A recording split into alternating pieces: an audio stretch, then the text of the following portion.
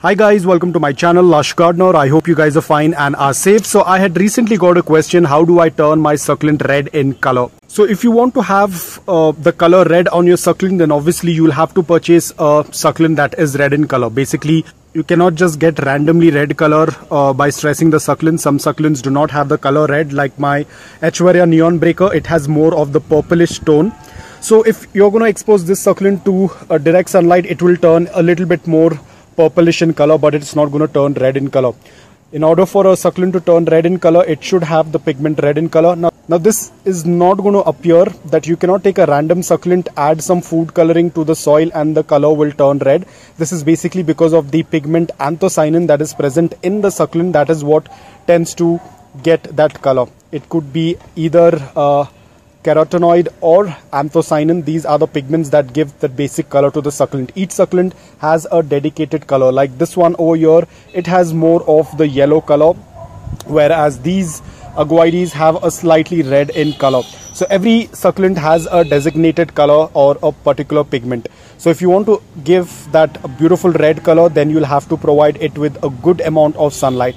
5 to 6 hours of morning direct sunlight will get that beautiful color. Again, your environment matters a lot. If you have a slightly cooler environment, the colors will appear much faster, and you have to ensure that you are acclimating your succulent before putting it out in the sun. Otherwise, rather than getting the red color, you are going to burn your succulent. So you have to do a gradual introduction to morning direct sunlight. You have to acclimate the succulent to morning direct sunlight for 5 to 6 hours, and then over the period of time, the colors will start to appear. Basically, these pigments are to protect the succulent from strong sunlight, and that is why it tends to put out these beautiful colors.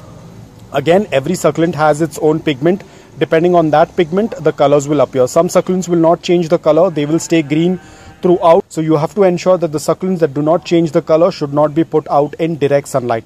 Now, for example, this is an aguides. I'm not very sure about the exact ID, but this is an aguides variety, Echeveria aguides. So it tends to get this beautiful color where it's exposed to morning direct sunlight for 5 to 6 hours after acclimating it.